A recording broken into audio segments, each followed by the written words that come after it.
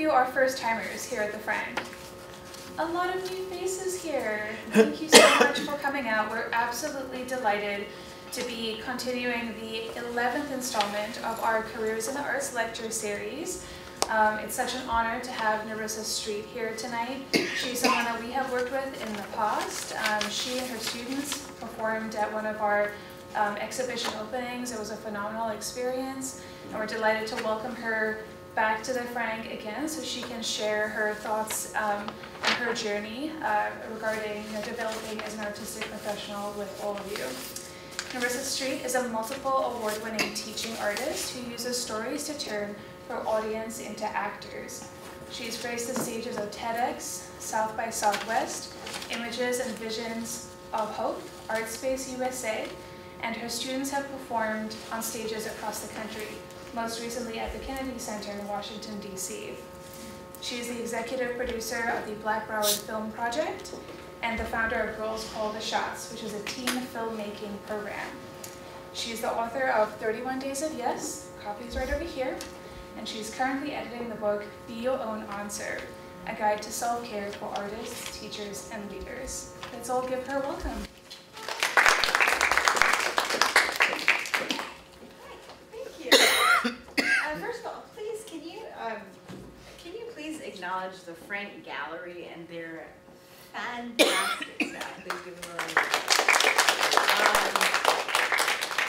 What she isn't saying, like Taryn and her staff, that's Vivian over there, we have Ibby and a few other people. What she isn't saying is that the Frank Gallery makes it a pleasure to work with them, and it makes it a pleasure for them to present. So I am here at their request, but definitely so. What's really fantastic about today is that I get to talk about something that is really near and dear to my heart. So this is really going to be a conversation. This will be more between me and you, hoping that what I have to tell you is something that's of value. So my last name, that right there, Street, that is my actual last name. I am very grateful to my father for giving it to me. That is just, you're not grateful for that kind of stuff when you're in school, because you can only imagine what that looks like during school. But now that I am, oh, hi, come on in. Okay, now that I am someone who is outside of school and out and about in the public eye, it's a great last name. Like, you really enjoy it. So first, my question to you is, what is it that you've come here for? Okay, this is an open question. This is a question I'd like some answers. Question that needs some answers. What'd you come here for, yes? My sister ordered that I come with her. Okay. Someone dragged me. Someone dragged me. All right. What else? Who else came here for a different reason? Okay, what'd you come here for? I'm an artist. I'm a professional artist. I wanted inspiration. Okay. Okay, professional artist. Needs inspiration. Who needs inspiration? Okay. All right. Why'd you come? Me? Yes, ma'am. I also came for inspiration, but I'm not a professional artist. Okay, that works too. So inspiration. So person, not an artist. Not an active artist. Ah. I want you to keep an eye on that for me, please. Not an active artist. Not an active artist who needs inspiration too. Okay. Okay, all right. Why else did we come here? What did we come here for? I'll share. Sure. It piqued my interest, Okay. and what made it easier is because my friend is an artist. Okay. Okay, piqued my interest. I love that a lot of friends are in here. Piqued my interest. Okay, we're gonna go back to here. Okay, pique my interest. My friend is an artist. An artist. Anyone else? Yes, ma'am. I want to learn how other people earn money from being an artist. Okay. How to earn money being an artist. Okay. Anyone else? Yes, To ma'am. learn something new. Okay, to learn something new.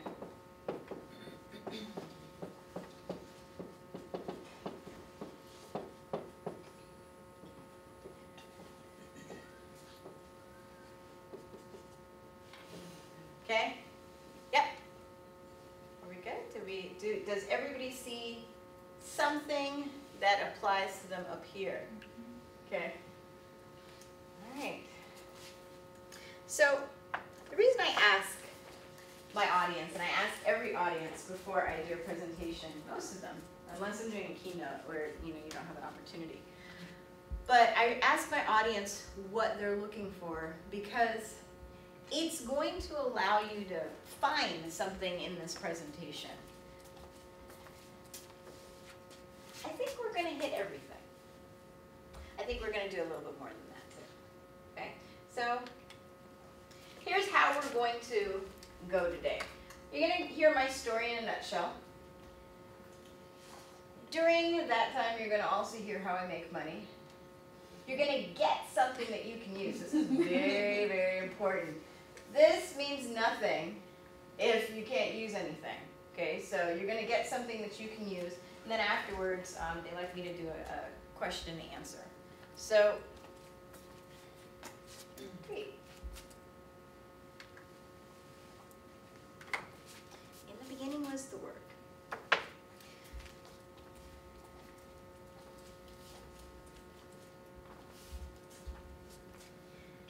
If you've read any spiritual literature, this phrase, in the beginning was the Word, is something that is familiar to you. It's actually a quote from John, first chapter. And the reason I use that particular quote is because the work that I do is all words. It started when I was a very young person. When I was a very young person, I think about 4 or 5 years old, my mother had a problem, and here was the problem. If it had words, it was in front of my face. If it had words, it was in front of my face. If it was a cereal box with words, it was in front of my face. If it was a street sign, I would be reading it. If it was a book, I would be reading it. She couldn't stop me from reading. So much so that when I was 5 or 6 years old, I think it was 6, yes, because we were here in Florida, we went to this magical place called the library. In this magical place called the library, they gave you free books, okay? So, like, we went there. She got me a library card.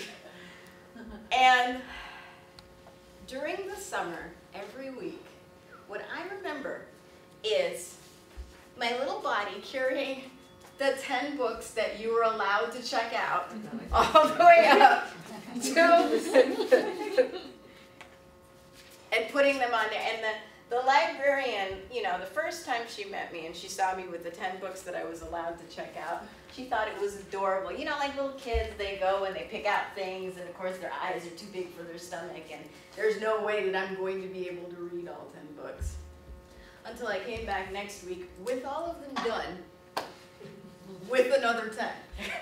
Okay, so me and that librarian, we developed a relationship. And it was a relationship of mutual respect. As much as you can, an adult can respect somebody who's about this tall. But what it does is it lets you know the kind of person I am and the person that you might have been as well. When you were younger, there was something that you were obsessed with. And it came out weird, okay? It came out weird because young people, when they start out, the only thing that's going on in the inside of them, that is their whole entire world. And so when your whole entire world, for whatever reason, I was wired to read, I was wired for stories, well, what else is there for a young person to do but immerse themselves in the things that they're wild about, right? If you have an environment around you that supports that, it's great.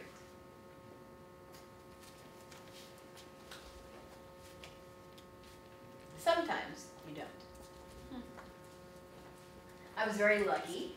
I had a mother who saw that I was obsessed with words and reading and stories and engaged me enough to get me to a library. Thank God, because if we had gone to a bookstore where you actually have to pay for the books, that would have been a problem. Okay. So, having a child like that requires that you build an environment around the child, or you don't. There are some obsessions that when you have the people around you that see them, they don't get it.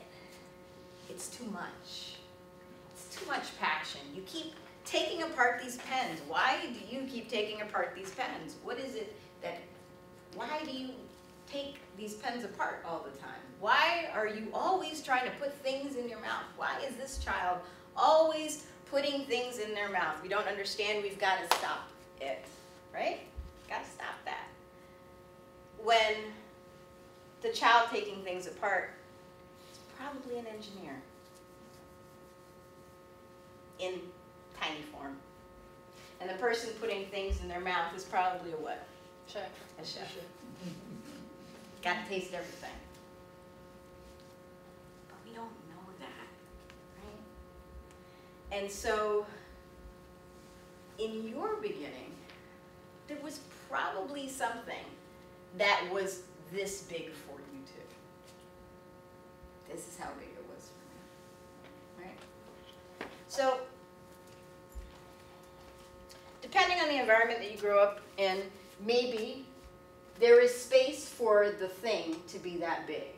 If there is not, what tends to happen is that thing gets pushed down.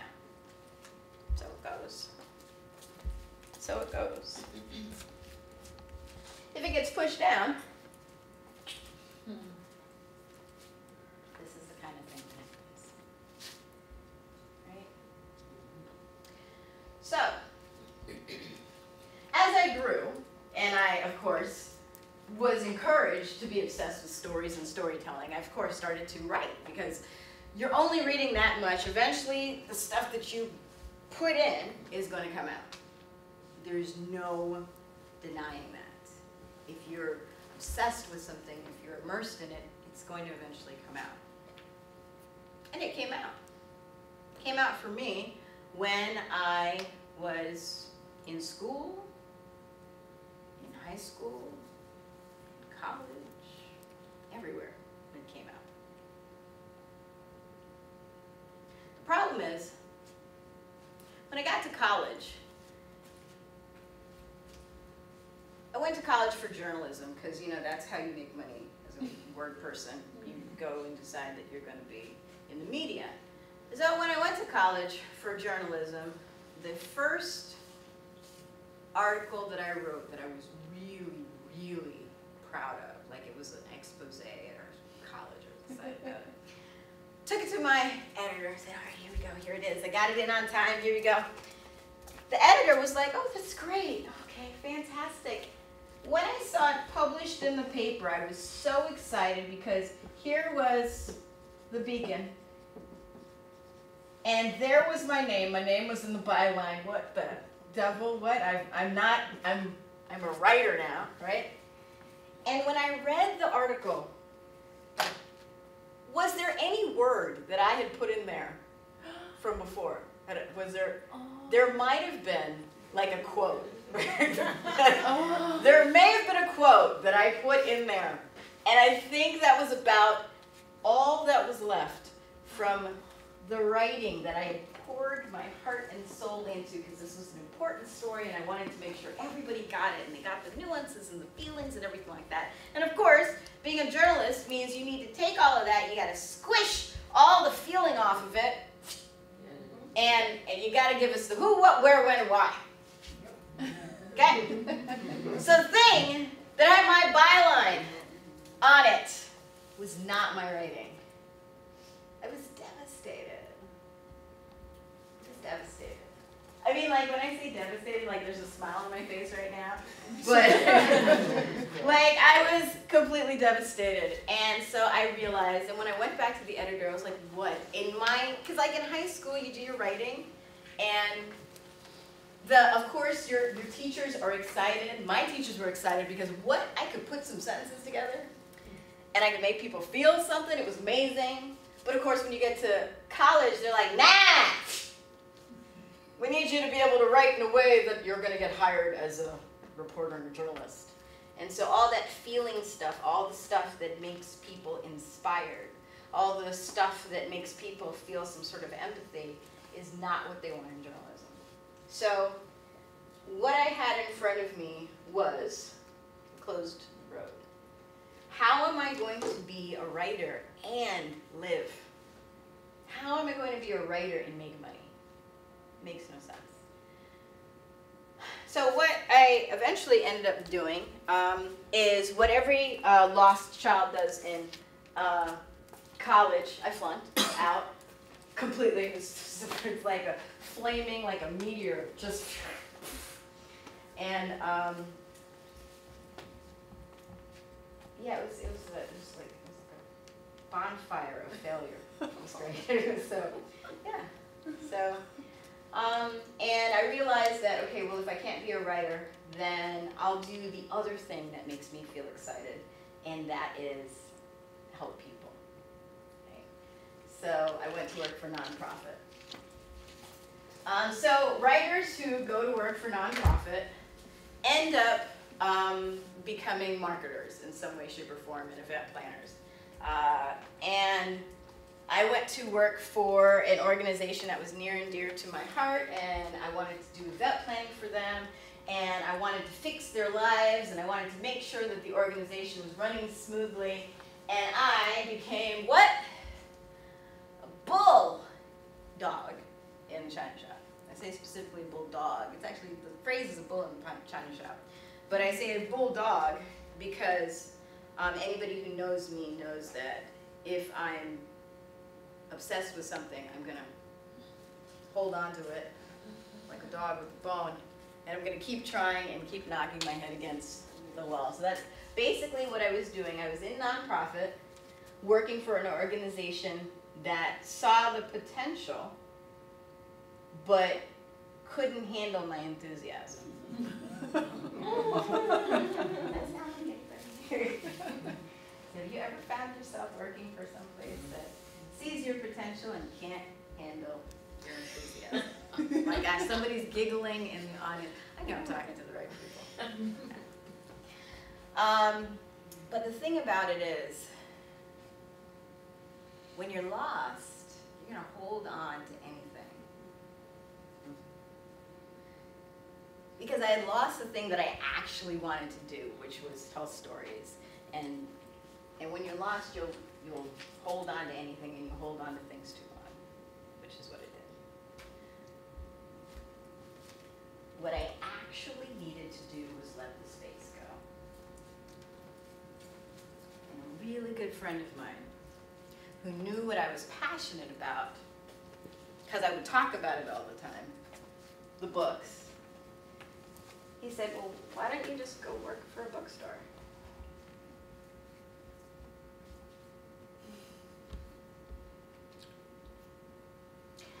I could get paid to be around books? And I mean, I'd been in the bookstore several times, and I just hadn't realized, like, I hadn't put two and two together, and so I left the nonprofit space, and went to work for a bookstore, which was great and it was safe. And of course, when I'm working for a bookstore, I'm not an actual writer, but what am I? I'm really close to writers. It's really kind of fun. Like really close to them. Like I'm not actually writing anything, but like me and the writers are in the same room. Like I can tell you, there are some amazing writers I've been in the same room with. Like I've been in the same room with Maya Angelou. I've been in the same room with Deepak Chopra. I've been in the same room with Wayne Dyer. Was I writing anything? No, but you see how you all are like, wow, wow, wow? That works for a little bit, right? That, you felt that, right? You felt like, oh, wow, that's awesome. Am I doing any writing yet? Not a thing. But what's great is, what am I getting from you all? Some approval, right? Okay. So, I needed the approval because I didn't trust the words I wanted to say. Yeah. Remember last time I had poured my heart and soul into something? I mean, like, if the person, if she had actually had like a little ninja hat on and the little, you know, katana blade, if she had stood in that editorial office and done that, I would have felt like a little safer because I would have known it was coming, right? But for me, it was easier to stand next to the writers and get your approval than it was to actually write the things that were on my heart.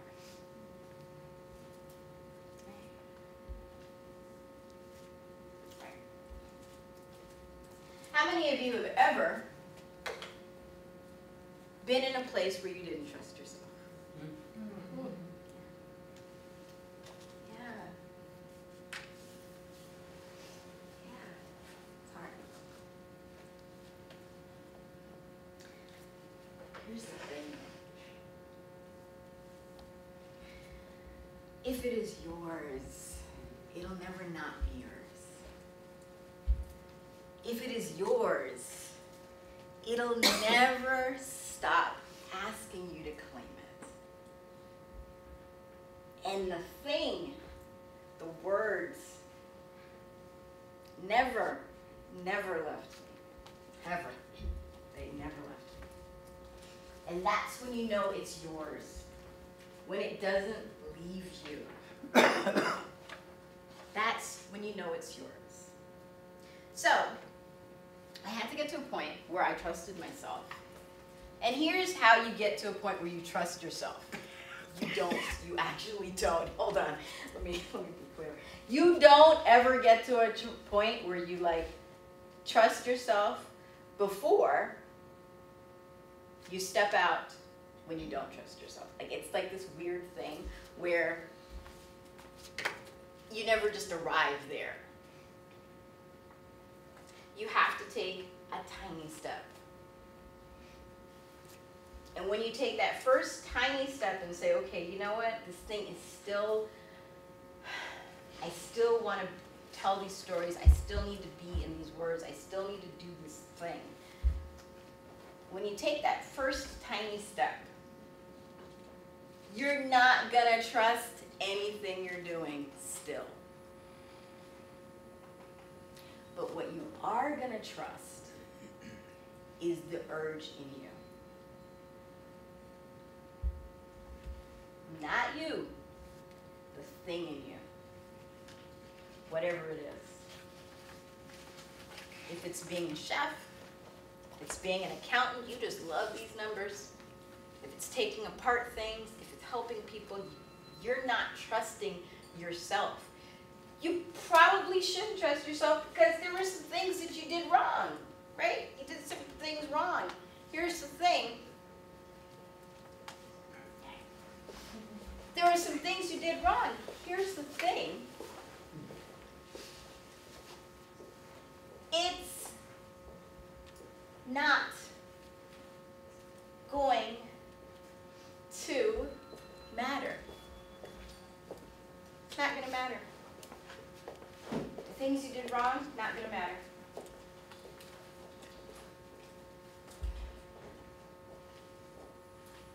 What you're doing, the urge, the mission, that's what matters. And that will make any flaws that you have perfect.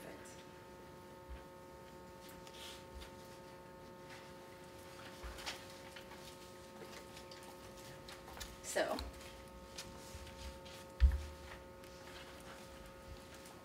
stop. Stop it. Stop worrying about it. Stop worrying about it. Stop. Stop it. Stop worrying about it.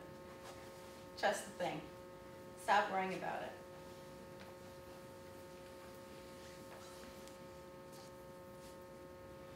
What you are going to do after you stop worrying about it,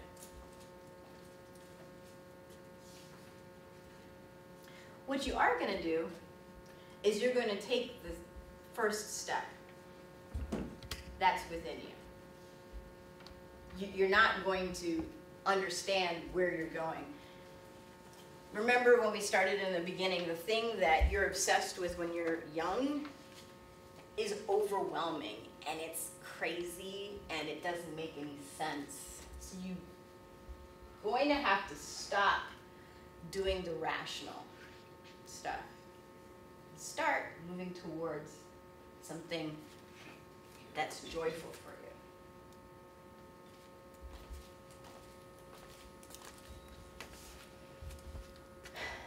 So I did that.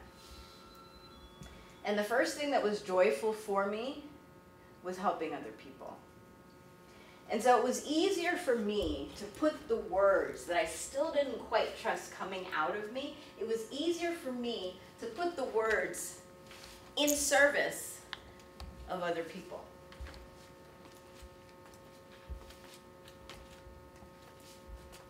And that's when I went back to the nonprofit world. I didn't fully step into the nonprofit world because, as I said, we're going to get to making the money. The organization I started, Girls Call the Shots, was my saying yes, fully. Not using my words for other people, not standing next to the writers,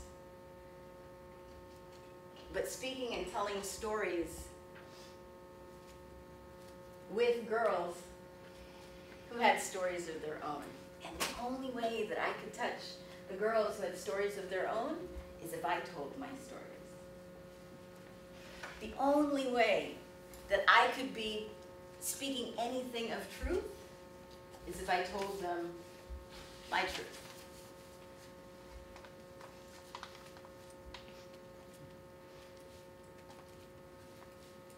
And when I saw the words that I spoke reflected in the eyes of the girls that I worked with, that is when I started to trust them fully.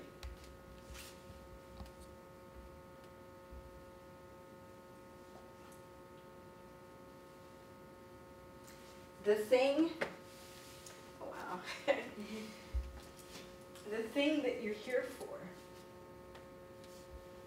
the art,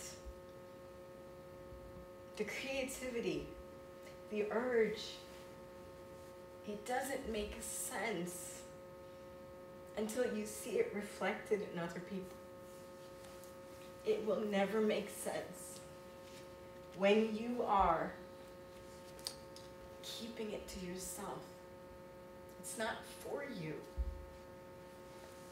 That's why it doesn't make any sense to you. That's why you're not making any money from it. Because you're keeping the best of it to yourself.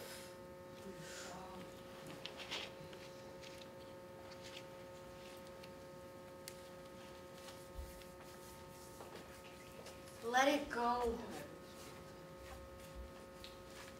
Let it go. more will come. Oh my God. When I started doing this work, do you know how many more stories I found?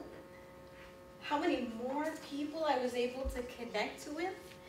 How many more books started to come out of me? It was only after I started doing this work that the book came.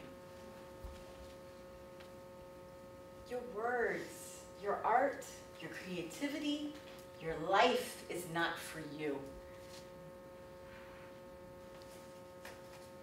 The joy is going to come with other people.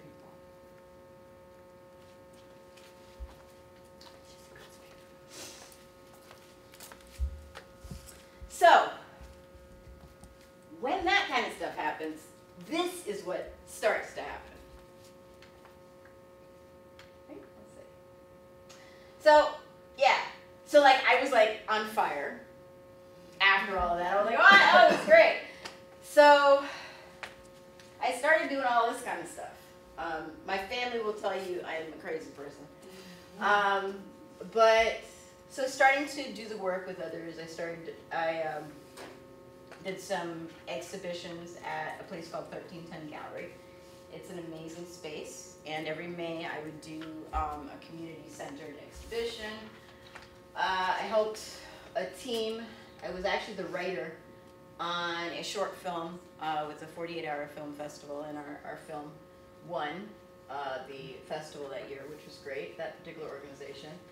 I started the community organization, which is Girls Call the Shots, wrote 2 screenplays after that, had 3 amazing major clients. One of my former clients, which is great, it's great when people outgrow you.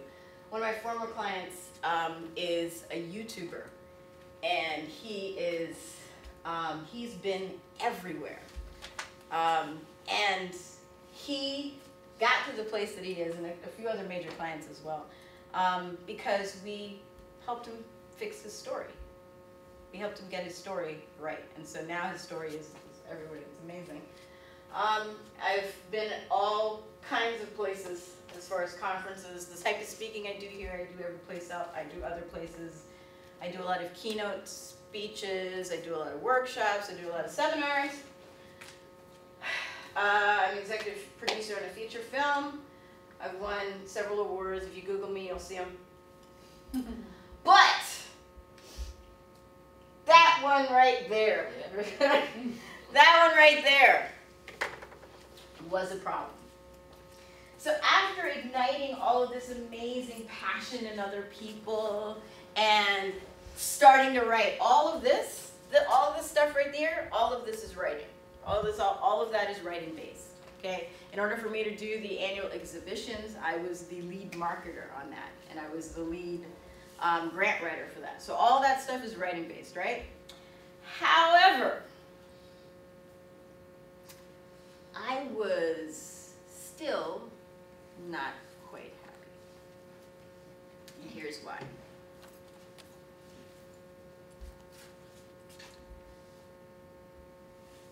All of those things still had a little tinge of the thing I spoke about before, which was approval. All of it still had a little bit of the approval seeking in it. There was still a part of me that was afraid that if I went all the way in, to just the thing that gave me joy, that I would lose the money. Just a little bit. That can't work for me. So I started to do something really amazing. So it's this thing, I know you might have heard of it before. It's this thing called self-care. Self-care. So like, here's what self-care looks like. Self-care looks like going to the movies and like watching not the movie everyone's talking about, you know, like the think piece about something amazing. Going to the movies and watching like the silliest and stupidest movie, but it's like a romance, like it's a rom-com, like those are like my absolute favorites. Netflix has this channel called Lifetime. And I'm sorry, not Netflix. I'm sorry, Xfinity, whatever it is. Xfinity. Lifetime, right? I don't know if you guys have ever seen the movies on Lifetime, right? Like, the characters are ridiculous, and like, the characters are completely, like, you can predict everything that they're doing. They're the most predictable characters. The storylines, what? Everybody can predict these storylines. I cannot stop watching these things. It is the most amazing thing ever. Why? Because it has no redeeming value to anybody but who? Me. What? Mangoes. Okay, you know. Okay. That's my mango plug right there. Right here. I don't know who, like, what God was on when God made mangoes. Like, they're like the color, okay, the vibrant colors that all of them are, and then like when you slice them and eat them. What are you talking about? Seriously! Like, I dove in. One summer, I was just like, it was just going to be mangoes all summer. And I really did not care who knew about mangoes. But I was mangoes all summer. So, what's amazing about that is this.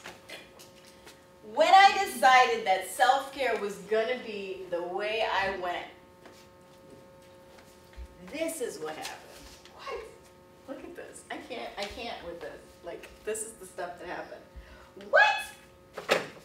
After self-care, after like my diving into self-care, more media, more opportunities, more stuff, and 10 times more fun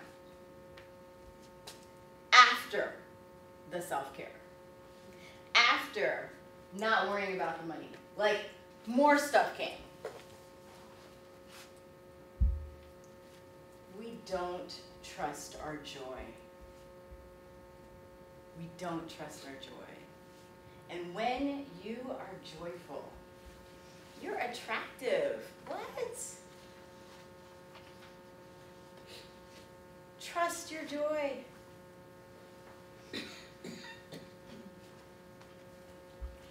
People can't help but throw opportunities at you because they want you around, right? Like, you want to be around fun and joyful people, right? Mm-hmm. Yeah. Holy Toledo. You see that cheesy smile right there? Okay. Cheesy. All right. I was having fun. That is a picture. That right there. Right. What did you just say? I said you like look I look there. like I can't contain it, and I absolutely can't contain it. Exuberant. Like, I cannot contain myself there. That was, the arts teacher of the year came after that. Arts teacher of the year for theater, right? And so this, why I was exuberant there, was I got to hand off the arts teacher of the year for theater to another theater teacher, and she was just as dope, and she was just as awesome. And I got an opportunity, when I won that award, in 2017, I didn't have an opportunity to talk and really talk about what it takes to be that kind of person. And I got an opportunity to really tell people, look, teachers are dope. Art teachers are even more amazing, okay? So she completely deserved that award, and I was so happy to be able to just share that joy. And then this article right here was me going to South by Southwest. I don't even know if you understand how amazing. South by Southwest is in Austin, Texas. It's this conference where they bring together thousands of people from across the globe. And we just get to talk to each other about ideas. What? Not only was I speaking there in 2018, they asked me to come back, like, for real, and gave me a bigger platform this year. Why? Because I was joyful when I went there last time. They let me sell my books there. What? Like, I got to bring books and sell them. You know what I'm saying? Like, what? And then some random person had this, like, she's not really random, she's like this really amazing fashion designer. And she did this call for people who weren't models. I was like, sure. She was like, oh my gosh, I can't wait for you. She's like from the Ukraine, so I can't really do the accent properly. But she just couldn't wait to drape me in something beautiful. What? Like, really? That's so cool. Oh my God. But all of that stuff came when I started to care for myself and just be in joy. So, the last one, I'm going to see what I'm at, actually. Okay, great. Got some time. So, the thing that came was this, which was amazing. Something that I've always wanted to do for forever is just be involved in film. And I was able to connect with these amazing, amazing storytellers who had the same vision for helping people guide it. They brought me on board. Listen to this, ladies and gentlemen. They brought me on board just so I could give them ideas in words. I can get paid for that, really? But there's no way that I wouldn't have been ready for an opportunity like this if I wasn't caring for myself and if I wasn't a nice and joyful person to work with. That team right there, they're some of the most passionate people I've ever worked with. And they have fun all the time. If I had been like a little sourpuss, you think I would have been able to do that? No. You can't dive into your art and do it without any joy. Let's see, they told me how to do this. So, this is it. So delightful. These eyes have seen history when it was the present, old school when it was the new, segregation of schools, beaches and pools, but back then we had our own. All we got wasn't just said, it was owned, and we owned the block. We didn't just run it, brick by brick. We built this. We knew the future was coming, but now the future is here. Our history is starting to disappear. The next chapter in this story seems unclear. So we taking a second to reflect. Spark dialect. Don't call it a reset. Just take in a deep breath.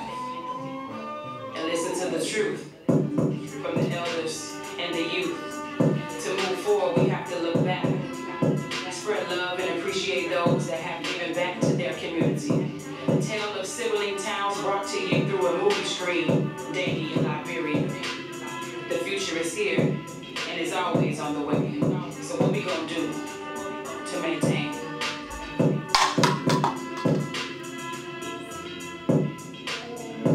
In our community, whether we lived in Dania or they lived in Liberia, the northern section of Hollywood, we never actually acknowledged that there was a line, a political border, as you would call it, that divided Hollywood from Dania Beach.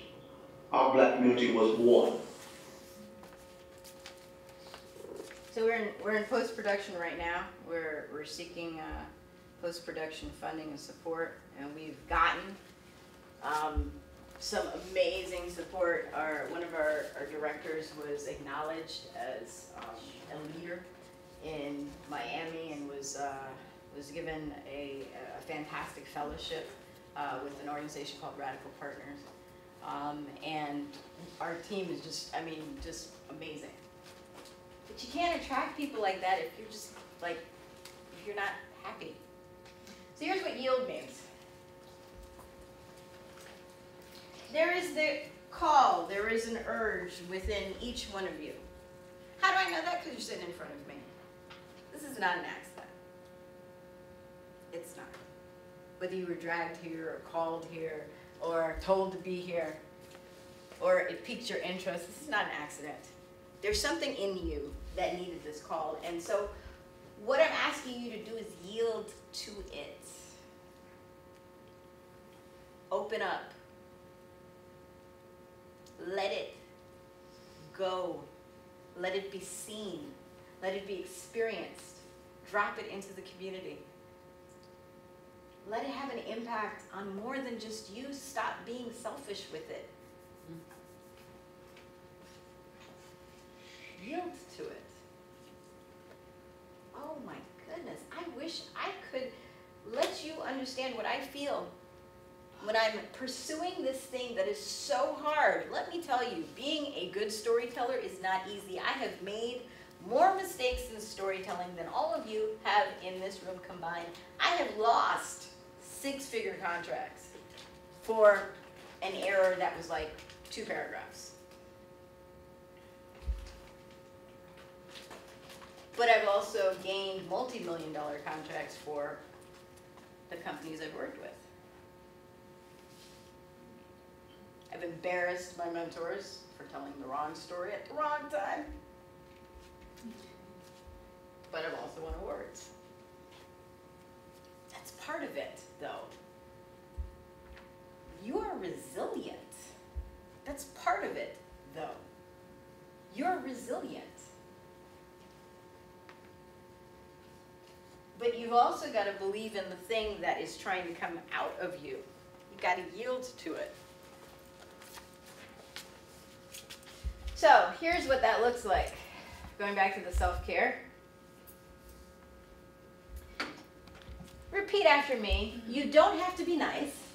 You don't have to be nice. To do good. To do good. One more time. You don't have to be nice. You don't have to be nice. To do good. To do good. All right, here's what that means. So,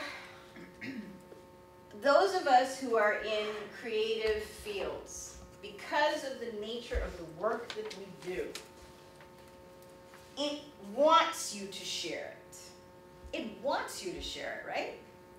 However, there are going to be people who are going to be like, oh my goodness, I so want to expose you to a wider audience. How many artists in the room have heard the word exposure?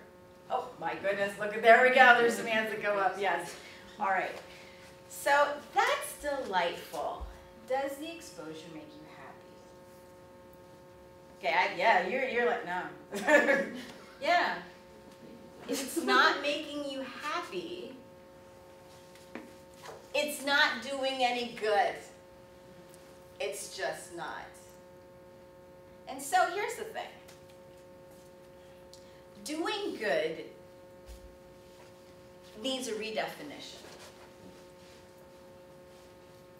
Doing good has to be good to you first, right?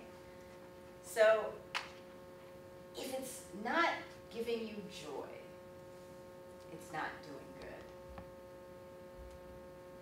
If it's not feeding your soul, it's not doing good. It has to feed your soul first. Don't have to be nice to do good.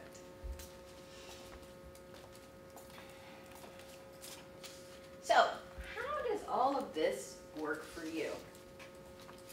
You have at your chair, the nice folks at the Frank have provided this for you, a golf pencil and an index card. Every chair has one, if not, it's in the chair next to you. You are going to take from me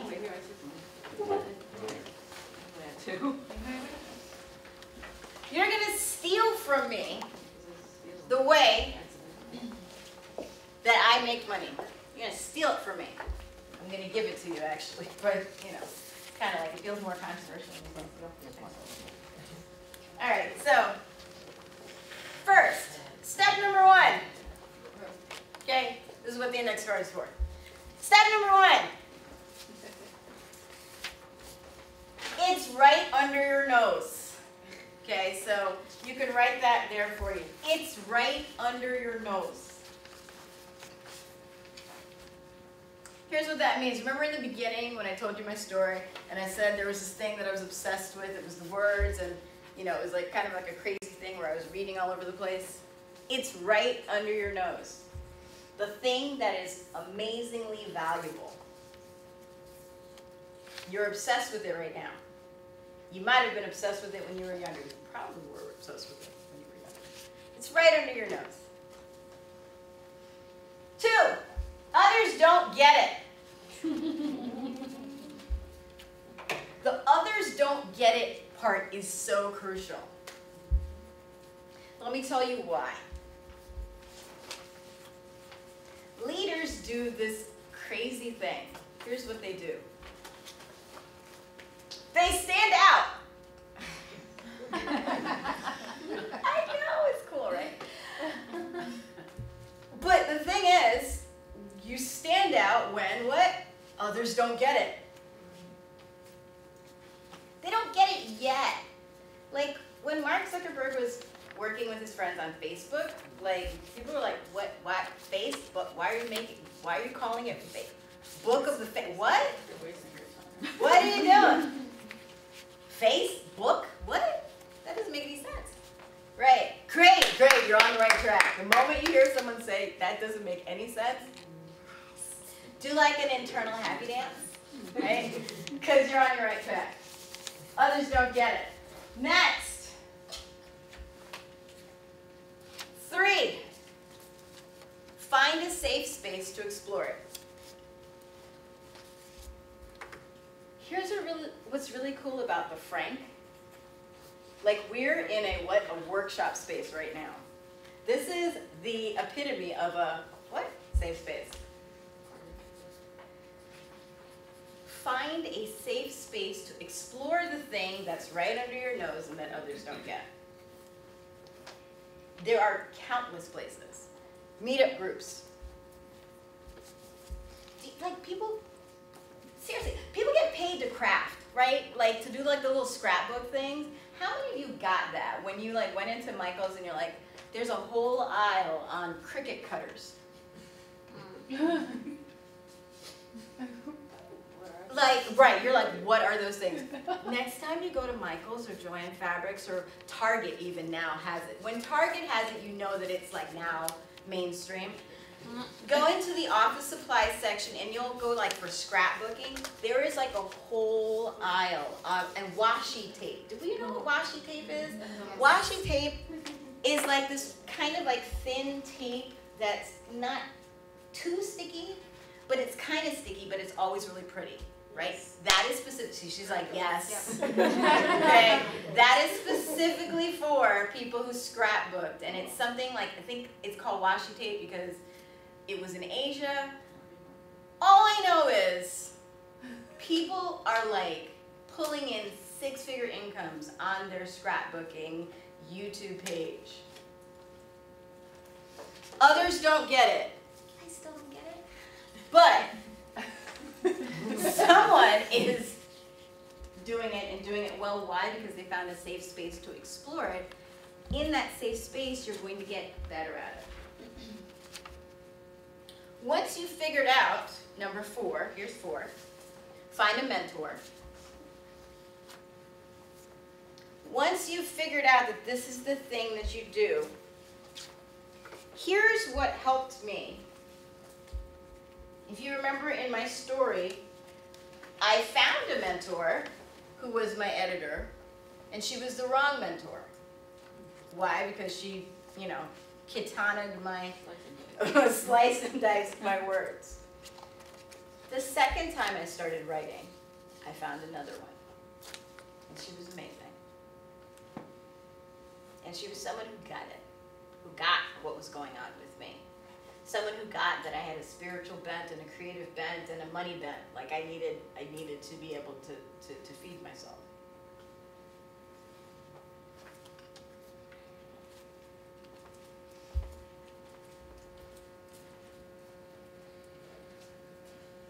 And then after you've done all of that, right, this was all the preparation, you gotta try it. That's number 5.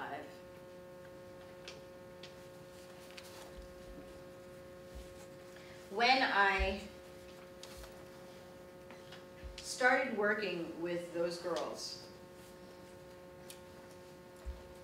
and realized that what they really wanted from me was not my expertise on how to write a good screenplay and my expertise on how to frame a shot properly.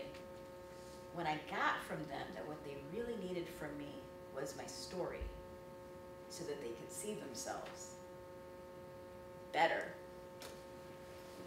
I decided to try more of it. Maybe I should be telling my story. So I decided to try it. If it sucks, guess what? You got some feedback, right? You're resilient. Try it. You'll figure out what works and what doesn't work. As one of my virtual mentors likes to say, if it isn't right, it will lead to right.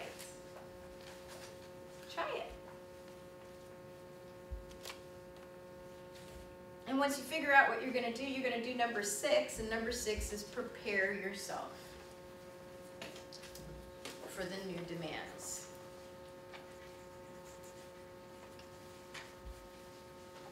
So remember when I was talking before, I talked about, I had,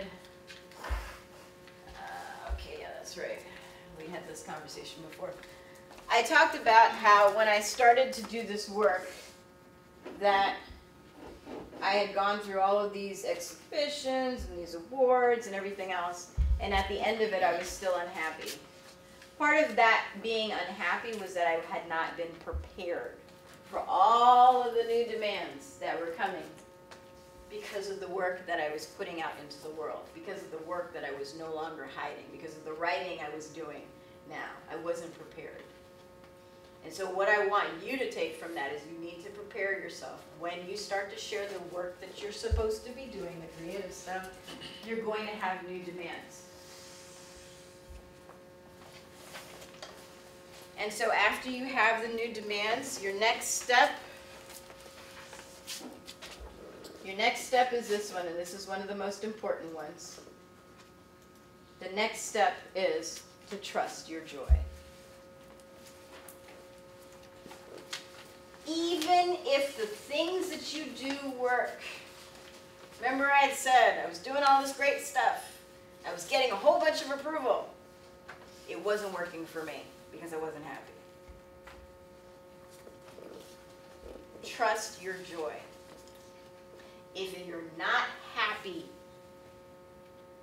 you need to start to look at what you're doing and make some decisions because it's not sustainable. If it makes you unhappy, it's not sustainable. We need to redefine the word sustainable. People stay places 10, 20 years, and they're peeling away their health because they're upset, because they're not happy. You need to trust your joy. That's essential.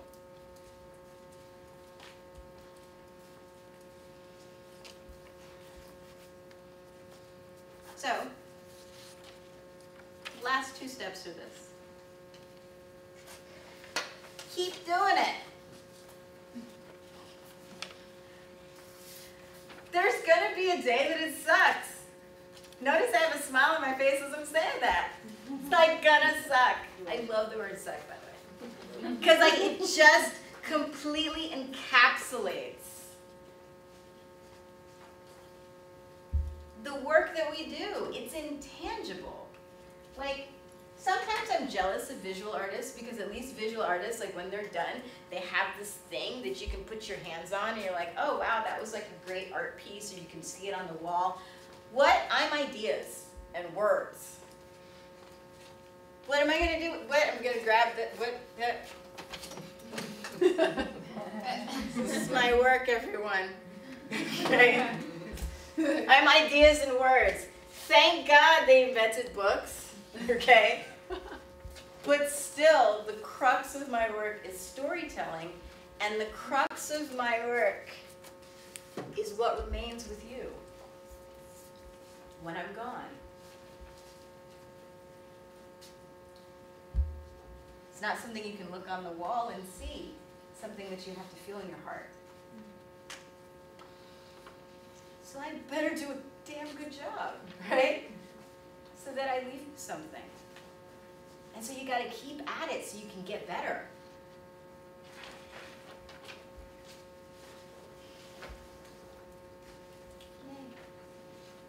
And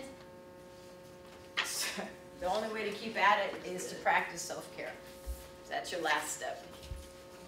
The only way to keep at it is to practice self-care. That is the only way. And again, I told you my self-care is like Lifetime movies.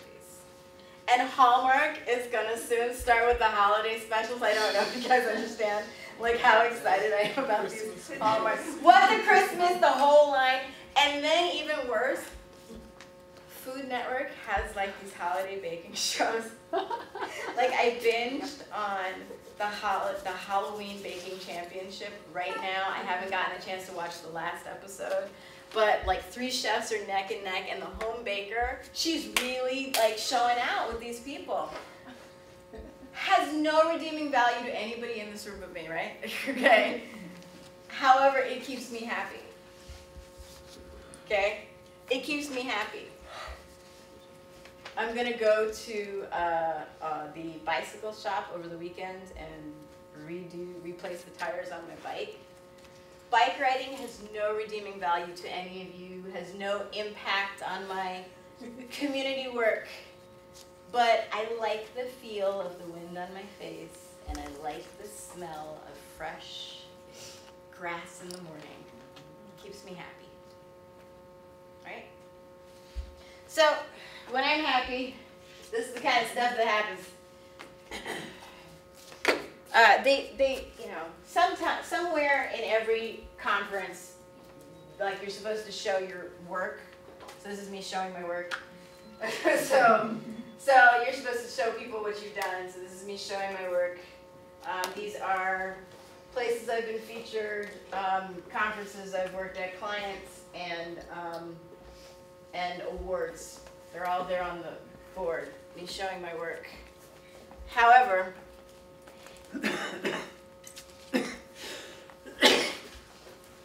that's not really important for you. Here's why that's not important for you.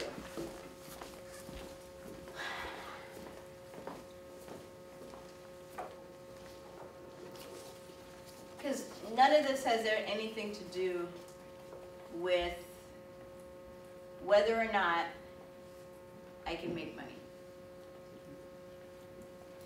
I mean, this is cute. This is all nice. None of this has anything to do with whether or not I can make money. And so we're going to go into that right now, and I'm going to give you 10 quick and dirty, 10 minutes of quick and dirty. This is how you make money with your art. So you've got the steps to sustain your art practice, right?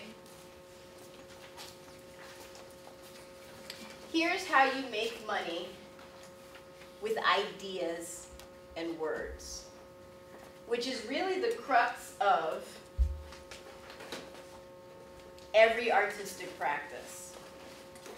Whether in the end you have a tangible product, your artistic career relies on your capacity to properly handle ideas and words. And here's the first thing that you need to do. You need to develop a practice of writing it down. I've come to the end where I know my word is good, that what I needed to hear was what needed to be said. And so you need to write down every idea that comes to you. I know that sounds a little much. It's not. When I say you need to write every idea that comes to you, I have on my phone something called Easy Voice Recorder. I went to the trouble of paying the $3.99 for a modified app that has some amazing modifications. It lives on my phone, and anytime I have an idea and I don't have a piece of paper, I'm recording it on my phone. Why? Because your word is good. Your words, your ideas, have value as artists. Your words, ideas, are seeds. Most people in the world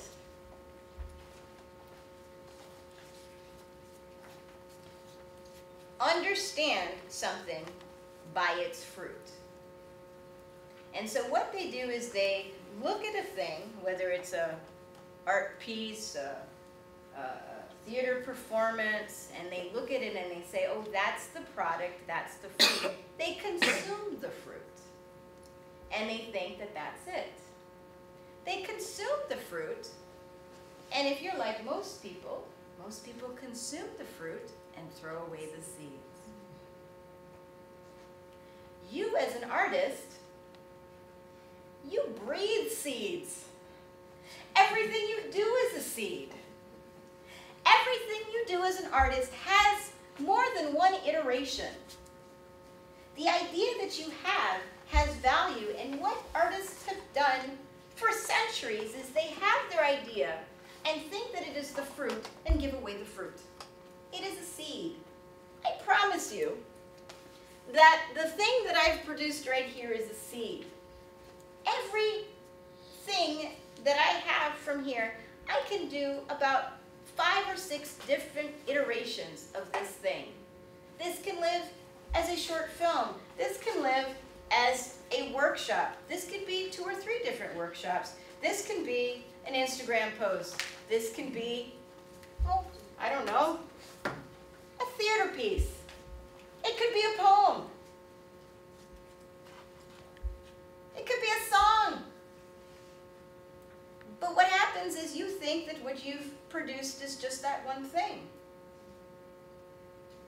You need to write every idea that you have down, and you need to look at the ideas that you have and see how they iterate. Iteration is what tech people do. They start out with one thing, and they call it a 1.0, and what happens? They work with it a little bit, and they say, hey, we need to add something to this, and what is it? A 2.0. Now they have 2 things. As artists, we don't see the value in the work we do. We don't understand their seeds. Everything that you do has value.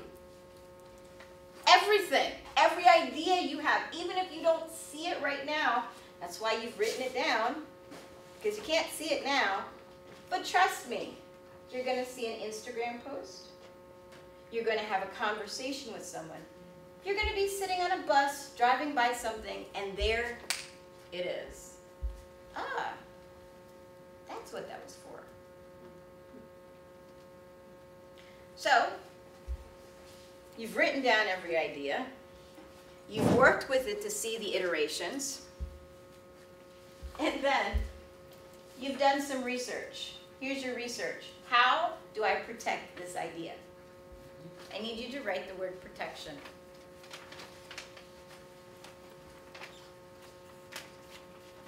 Notice I have said nothing yet about where the money is coming from, because if you don't do these 3 things first, you'll never get the money. You need to find out how to protect it, whether it's copyright, trademark, patent. Did you know that there are some artistic processes visual artistic processes that can be patented.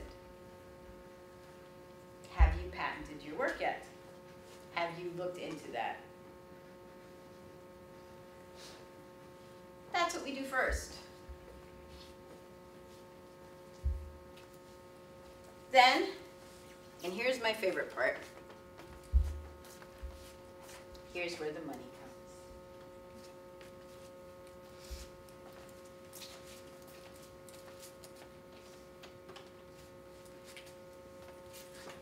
A, B, C.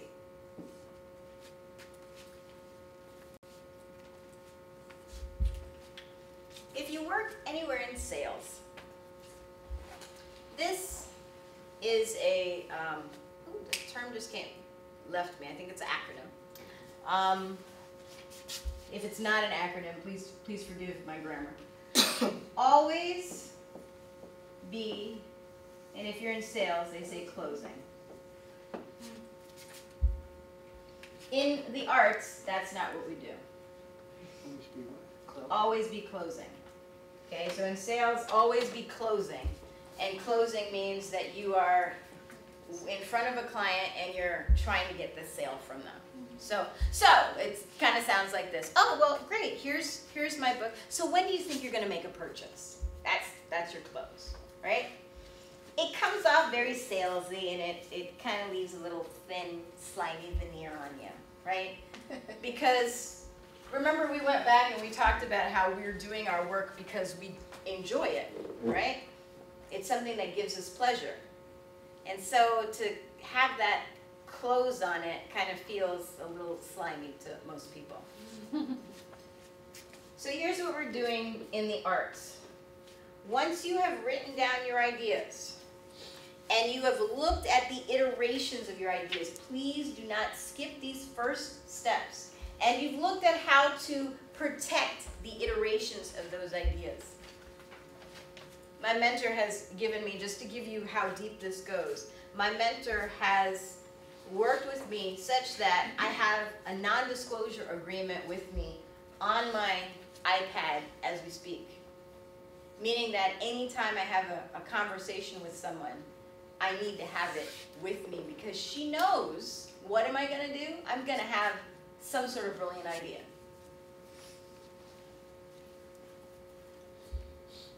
One of my colleagues keeps non-disclosure agreements in her trunk of her car because she knows she's going to run into somebody, and when she starts having a conversation with them, they may be interested in her ideas.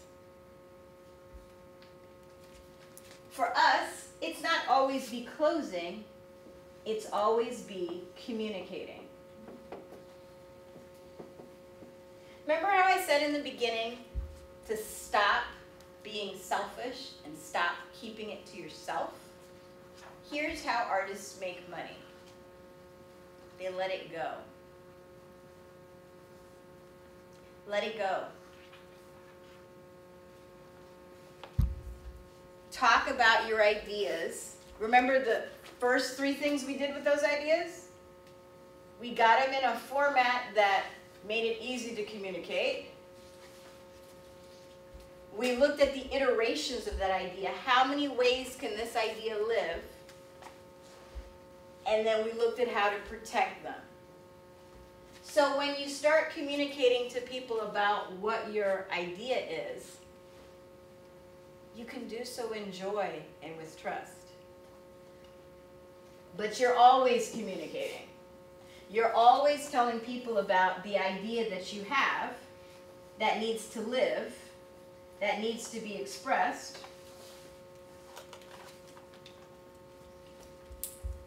And you're trusting that the right person is going to see this, its value.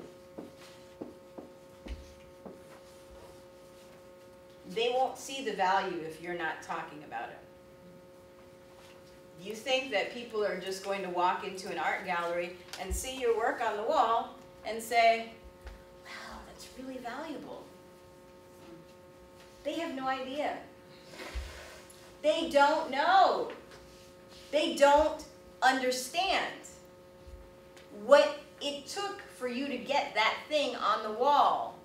They don't understand how many hours it took for us to get, you saw that trailer was what, how many, couple minutes long? How many hours it took for us to do that? So when I ask for my executive producer fee, I can do so with confidence. And I'm going to get it with confidence because I understand its value. How do you know its value? What did you do before? You wrote it down. You looked at the iterations and you looked at how to protect them. If it stays in your head, don't count on your head, because one day someone's going to ask you a question and you're going to be in a bad mood and you're going to forget how valuable you are. It needs to be written down. You're not making money as an artist because it's not written down. If you don't get anything else from me today, understand that you will not make the money you're supposed to make if you don't have your stuff written down.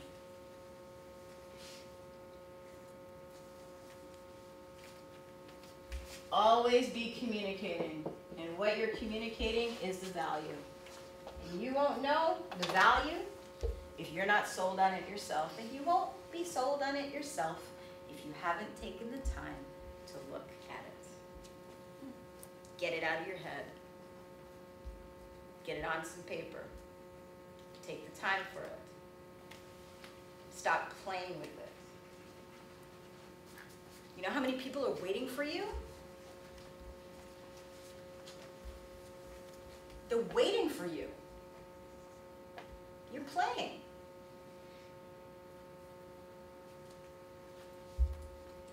Always be communicating the value. So here's the last thing, and here is the secret that I don't think anybody wants anybody else to know about how to make the money. This is my favorite. This is I think my favoriteest part of being an artist. Who determines the value of your art? Oh. You see a smile on my face? Who do we think, what's the story about that? The story about that is that there's a market, right? And oh my gosh, you know, here's what the market says today, and this is how much this book's going to sell for today. This is the market, right? Why are you listening to the market? When the market has no idea how much time, how much of your life, how much it's cost you to do the work you do. And here's the other thing. You are a unique, unrepeatable individual with an amazing vantage point. So there is no market that exists yet. If you get that, then you can set the price for what you bring. Do some research though. So you could call it what you need to call it. I'm an executive producer. Why am I an executive producer? It's one of the highest paid things on a film.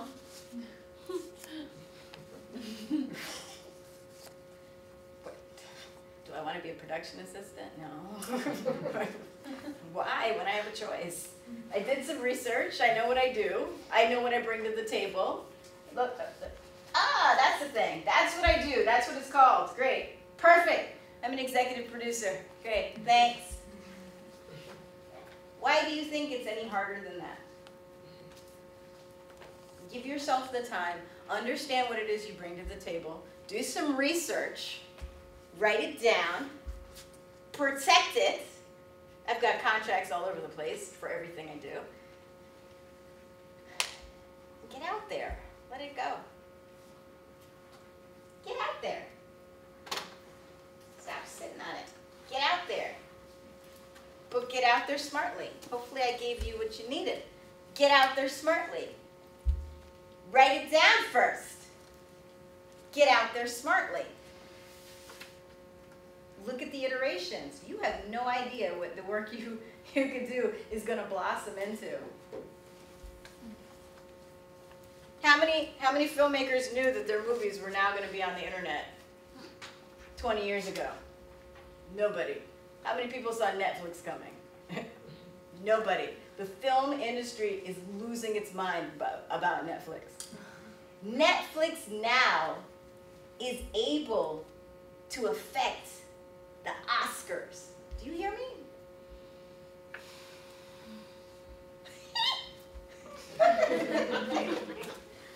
Come on!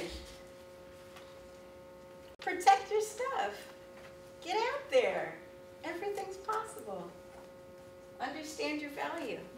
All right. So, let's go back to what you said you needed. Okay. Someone dragged me. Was it okay?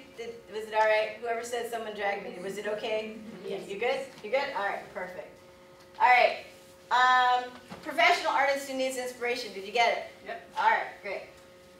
Person who's not an active artist. Are we changing that? Are we figuring this out? What are we gonna do with this? What are we doing? What's going on?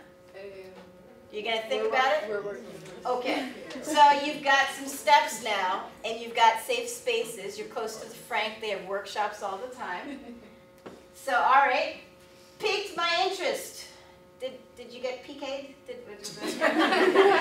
All right, we good? All right, perfect. My friend is an artist. Did your friend waste your time today? They good? We still friends? You still friends? Okay, good. All right. I want to make sure I got this. This is really big for me.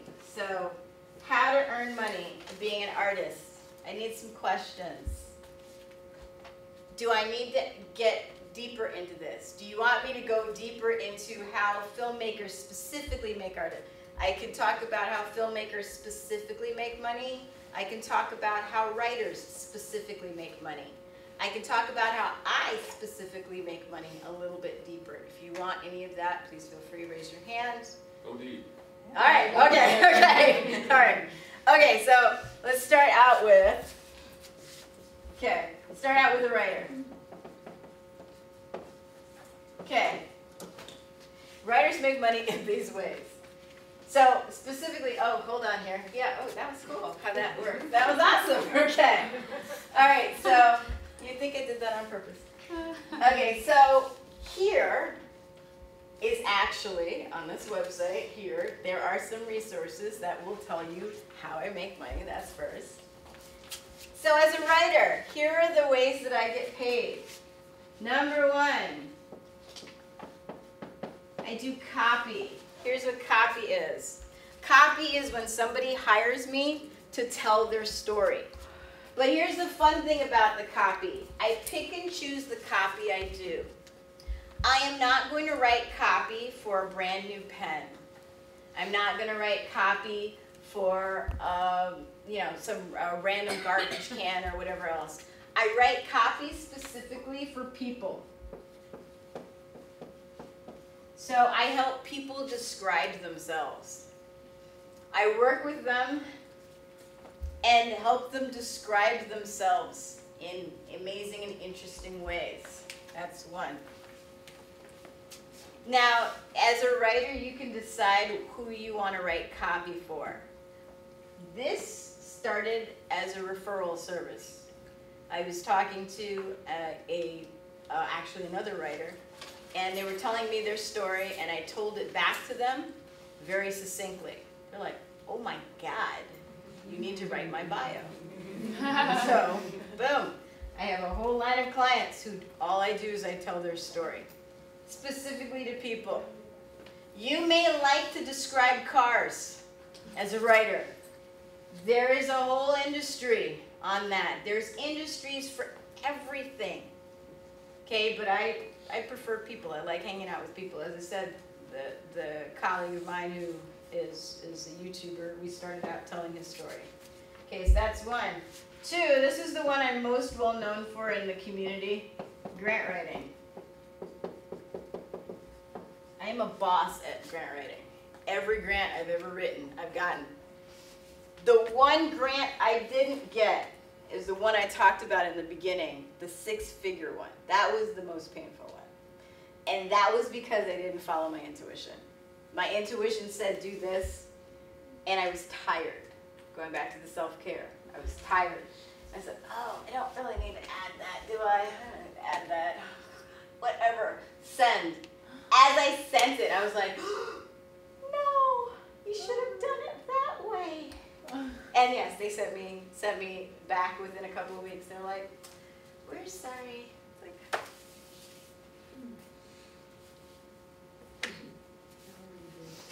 oh please, but of course, they asked me to write another one, so I'll get it at some point.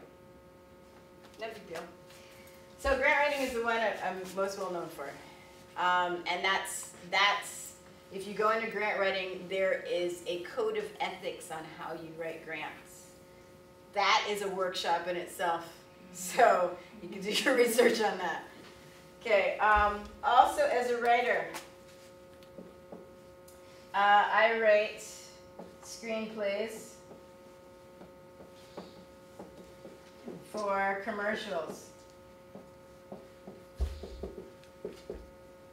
That's unknown work.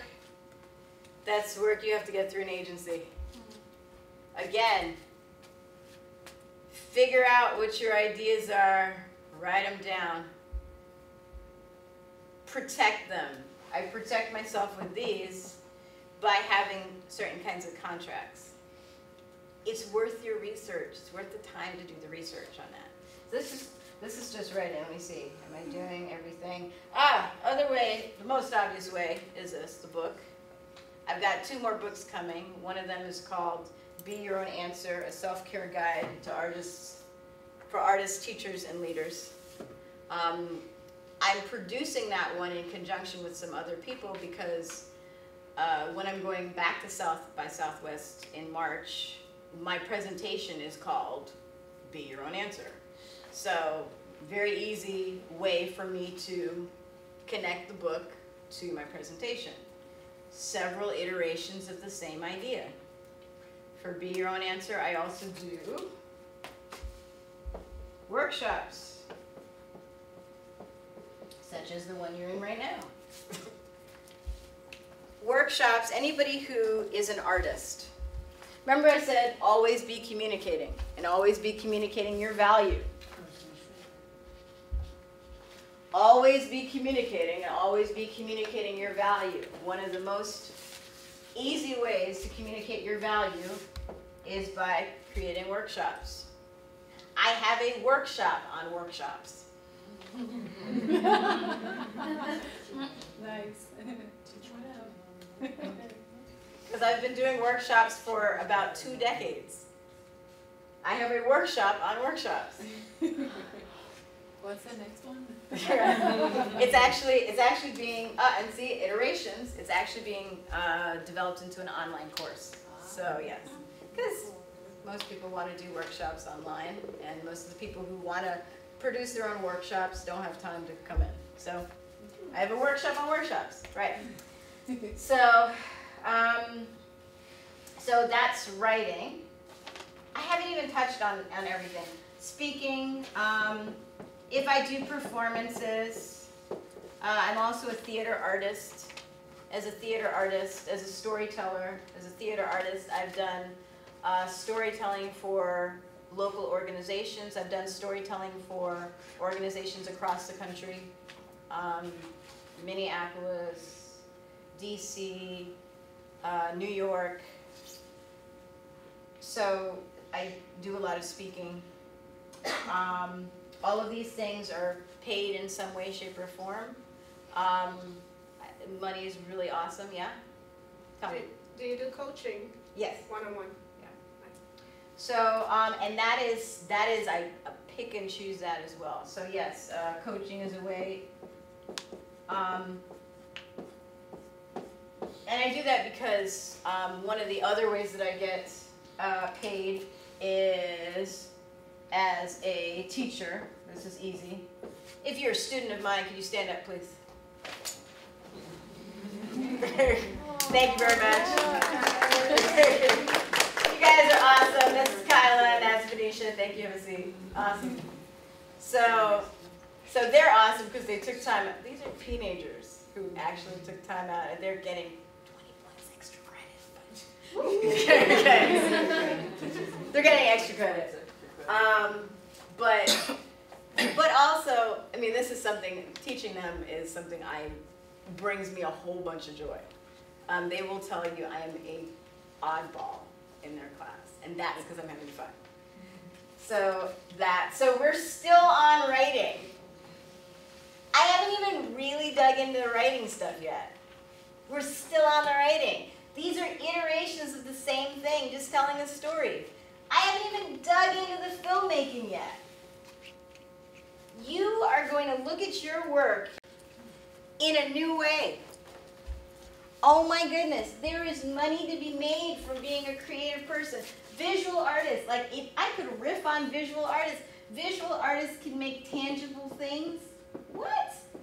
I used to pray to be able to make my writing tangible in some way, shape, or form other than a book, right? There's so many ways. Visual artists also could be doing workshops with people. Visual artists could be, one of the visual artists that I just started working with, I looked at his work on Instagram and I told him, you know, you could be doing interior design. Blew his mind. He's like, really? I was like, yeah, you could be doing interior design.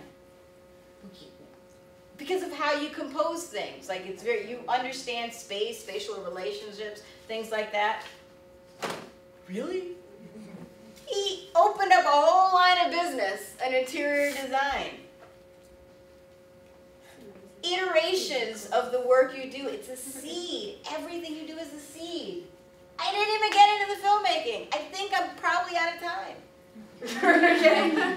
So, but I'm here. I'm very happy to speak to people afterwards. You've got magazines. These are the free things. So the magazines are free. As I told you already, what am I doing with the books? I'm selling them because what? We're making money. But I'm not selling them here because I don't have an agreement with the Frank to do that. So you can find my books on Amazon. But feel free to take these with you. They have articles. There's an article on me here. The other way that I make as a writer, I love to do keynote speeches. I have spoken to all kinds of corporations, nonprofits, for-profits, whatever. I love telling stories. I've made appearances, so like I've done MC work, things like that. Your limit to making money is you. Trust the things that give you joy, but protect them and protect yourself too. Yes, ma'am. Do you also work with a lawyer to help you on the protecting part all the time? Yes. You get to a point, so that's a very good question about the protection. Some stuff you can do with Google, right? So a non-disclosure agreement is really easy to find on Google, and you can download it and you can adjust it. However, you get to a place where you then start to, when you raise your profile, you're going to get to a place where you need to start to engage and spend money with a lawyer. It's absolutely necessary. I had something happen recently, for the sake of being positive. I had something happen recently to my image, and I had to engage an attorney. Completely worth it. If you don't think you have any value, you're not going to spend money on yourself. You're going to wait for other people to protect you. You're going to wait for other people to value you. When you have value in your own work, you'll spend the money the places you need to spend the money. You'll hire the accountant. You'll hire the lawyer. I hired a graphic designer. I didn't come up with that. I can't. Like, if you watch me draw, like, it's horrible. Kids will tell you I can't draw. Okay? But he said, I want to do something interesting for you. That's because I had a relationship with him for a while. Like, I was talking with him and saying, here, and I paid him, because what do I want? I want to be what? Paid. I want to be paid. So if you have value, you're going to spend value so you can make the value back. Don't be afraid. If you want to be a hobby artist, you're going to try to do it yourself. If this is your life, you're going to make the investments you need to make. I was like, oh my God, a street sign. That's so smart. What? That's so cool. Like, that's a duh for everybody now, right? But, like, it wasn't a duh. I was like, oh my God, it's a great color too. I like the color green. Oh my God, that's so cool. Right? But seriously. I even have my own font. It's really cool. You know, so.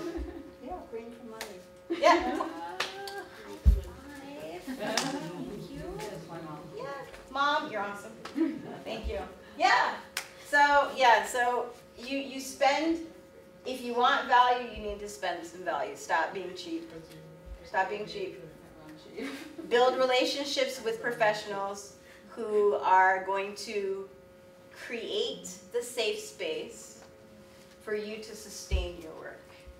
I think if there are no other questions, you can find me here at beyourownAnswer.com/selfcare. I'm at NerissaStreet.com as well. The things are here. If you want to find me on Instagram, I'm at Possibility Guru. I am always open to conversation. You can email me, get my information, whatever way you need to. I'm very, very grateful to the Frank. I'm very grateful to you for giving me your attention. And thank you. Thank you.